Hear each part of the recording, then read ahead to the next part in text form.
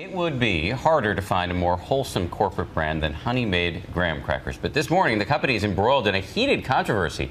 They did a commercial featuring gay and biracial families, and then they got flooded with hateful comments. What they did next got a lot of people talking, and ABC's Mara Schiavocampo is here with a story. Mara, good morning. Hey, good morning. Yeah, talking and watching. That second ad is getting a lot of attention, too, and millions of views online, all because the company says they wanted to reflect how families have changed over time.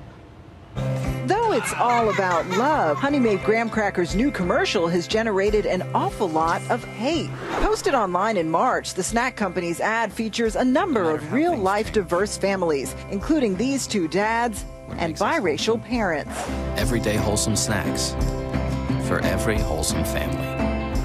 Some responses from the more than 4 million viewers have been anything but wholesome. The commercial generating negative backlash across the country. One person tweeting, "Your TV commercial is awful." Another writing, "So done with this brand."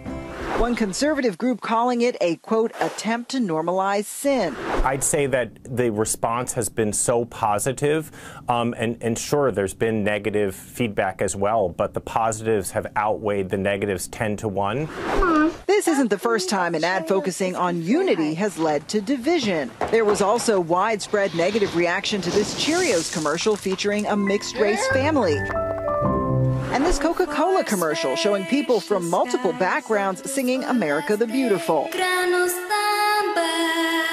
Despite that backlash, both companies stood by their ads. These large companies that stand by their ads after they receive negative comments back from them are reflecting their core values as corporations. Honey Maid is also standing behind their message, releasing this follow-up ad that's been viewed more than 2 million times. Those messages of hate rolled up into messages of love. Now, Honey Maid has been around for 90 years, and they say families have changed a lot during that time, and their goal is just to show just how different they look today than when they first went into business. They're standing by their decision. They absolutely are. Mara, thanks. Thanks, guys.